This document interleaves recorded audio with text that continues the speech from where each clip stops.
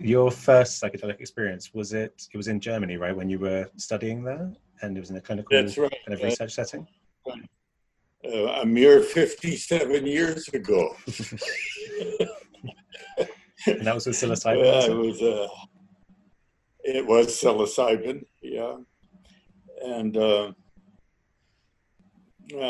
completely unexpected, and as described in my book, it really kind of focused my life in many ways, or paved the way for my career since. Yeah, there's a really wonderful description of the experience. I toyed with reading it out here because it's one of the best, kind of prototypical descriptions of a psilocybin experience. But I'll let people go buy your book, Sacred Knowledge, to read that passage. But you describe it precipitating a kind of mystical experience, right? This kind of classic unitive feeling, kind of one with the universe. Perhaps you could tell us a bit about how you define and think about the mystical experience. Yeah. Well, one thing that impresses me when I put on the hat of the scholar is that young 23-year-old guy in Germany who received the psilocybin hadn't even heard the word psychedelic yet. He didn't know what psilocybin was. And his mental set was that he might get some insights into early childhood, because they were working with very low dosage in a psychoanalytic framework. And it was almost like either you're going to get panicked and paranoid because there was no supportive set or setting in those days, or you might get a glimpse of early regression into childhood. But no one had told me that this could have anything to do with spirituality or religious life. And what happened, was incredibly profound spiritually. And so I was one very amazed young man, Yeah. I think that's it's amazing, as you say. Like I think in the 50s, when people were initially looking into it as whether it mirrored psychosis, right? They would give it to people, telling them this is going to make you go crazy. For some people, it did, but for a lot of people, they had spiritual experiences. So it's amazing the power of these substances, as you say, in a paradigm where everyone's thinking about psychoanalysis. No one's telling you this is going to precipitate anything religious, yet it can still happen. Yeah. The psychiatrist in overseeing the research at that time in Göttingen was Hans Karl Leuner. And he had just written a book, a monograph called The Experimental Psychoses. And the mental set was that these drugs would help us understand schizophrenia better, But there was no thought that they might be therapeutically potent or truly revelatory of human consciousness. Yeah. And so what was that like then? The do you recall that the mystical experience you had then? Did it have the kind of the classic features that you've gone on to kind of quantify in your research of kind of unity and sacredness and all the rest? Yes.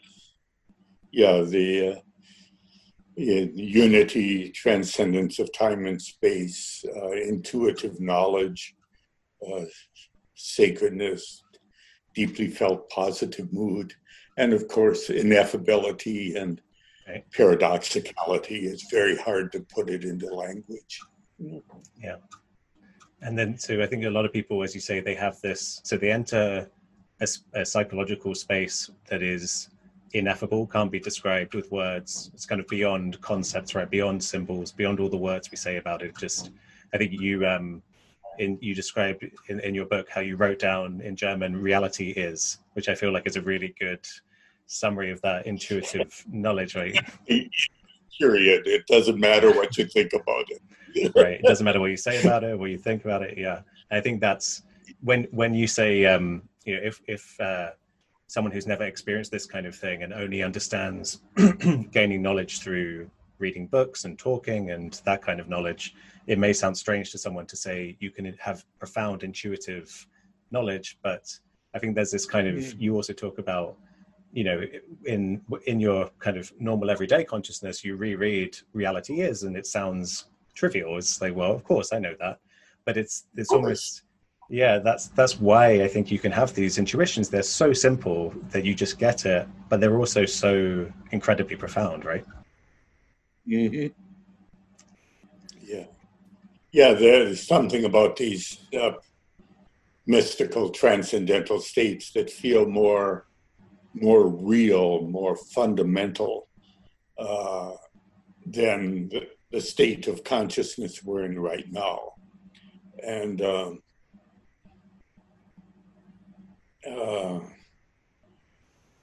you know, you could argue it's one big delusion, but it's one that many people share. And people often describe it as waking up or homecoming, or like almost a sense I've been in this place before, or I've been connected to this place before somehow and forgot it.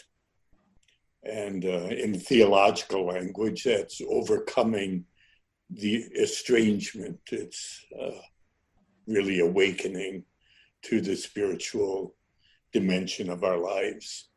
You know, Teilhard de Chardin's line that we're all spiritual beings having physical experiences right now, but we forget that, you know, and this kind of reawakens us to, my gosh, we really are spiritual beings, you know?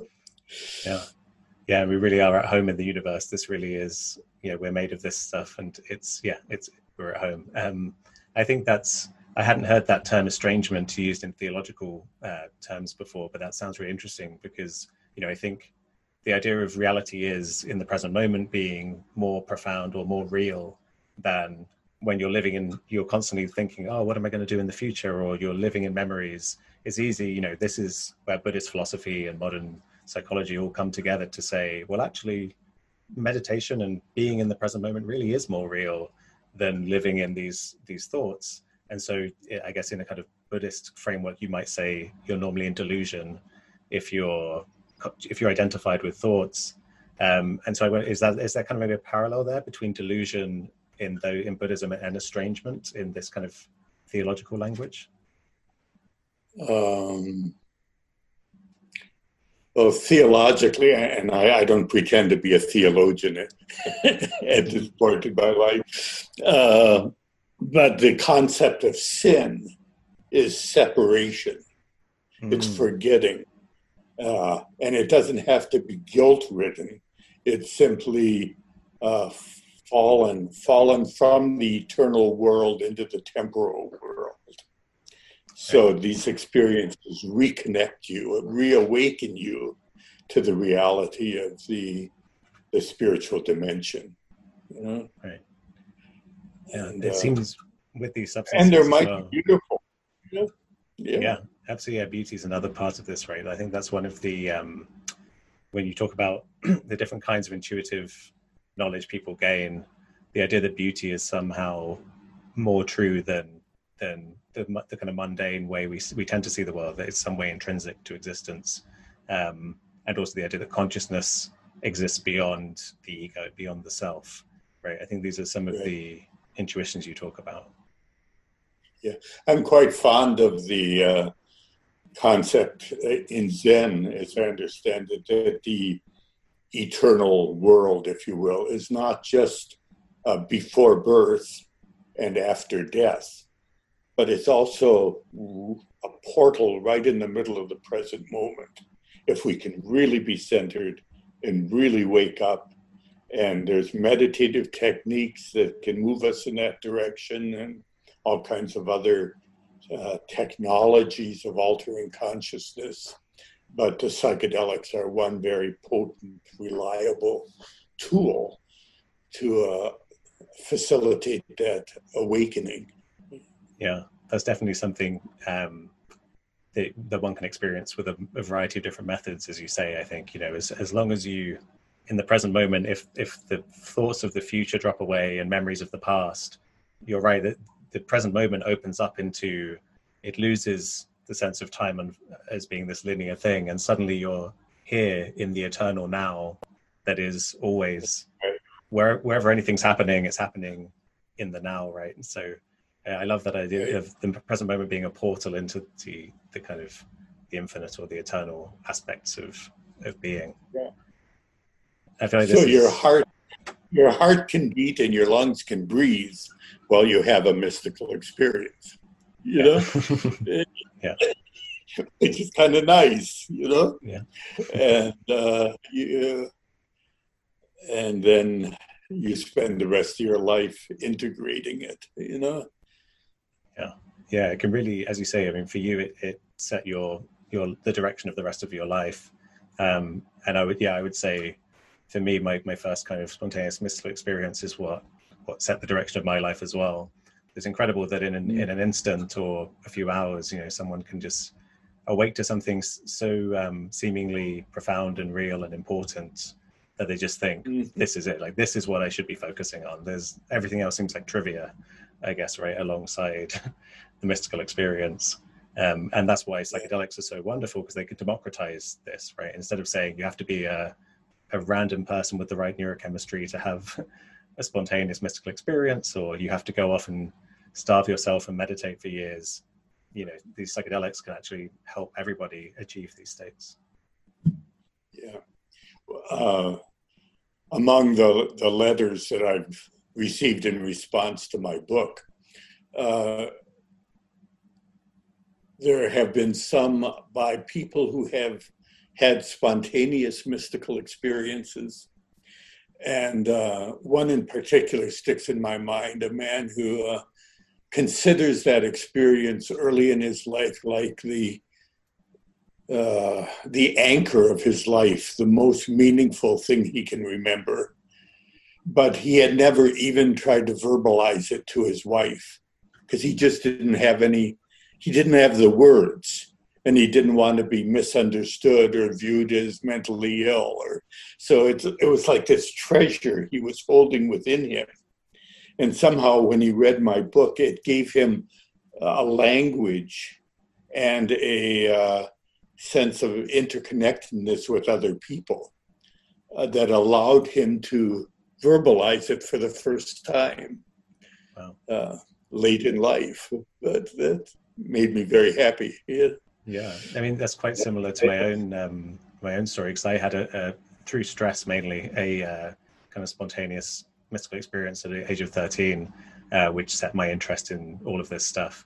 And for about 15 years, I barely told anyone about it, because of everything you said. Like, you just think people, I mean, first off, you can't put it into words really, but unless you unpack a lot of these different things, timelessness, sacredness, feeling of kind of perfection in the way reality is unfolding. And it's only over the last year or so that I've ventured out to try and explain this to people. And I think this is why I'm now interviewing someone like you, because your work is incredibly powerful in helping people to unpack this stuff. Well, we do the best we can, James, in the language with words. I sometimes think poetry and maybe music would express it even better. But it really stretches the limits of language, and maybe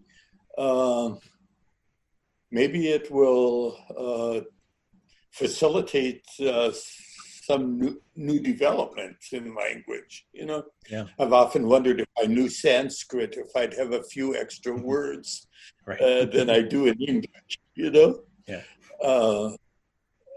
We don't have a lot of words for these subtle alternative states of consciousness, And especially when we try to express things that are kind of outside of time and cause and effect, because those are the categories we think in. They organize our language and our cognitive processes.